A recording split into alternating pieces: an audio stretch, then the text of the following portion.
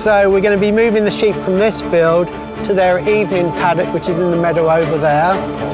Okay, Victor, you've got 5 minutes. What doing? Come round and clap your hands. Brilliant! Brilliant! There's no way. It's a feeling I can't even explain, being at one with the sheep. You know, I think they actually sensed the fact that this was polyester and not 100% wool. Yes!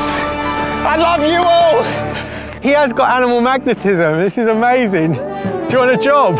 Animal magnetism is you know, is a skill that, you know, woke up in my heart today. Adeola, did you feel it? Yeah! Come on, let's have it! Yeah!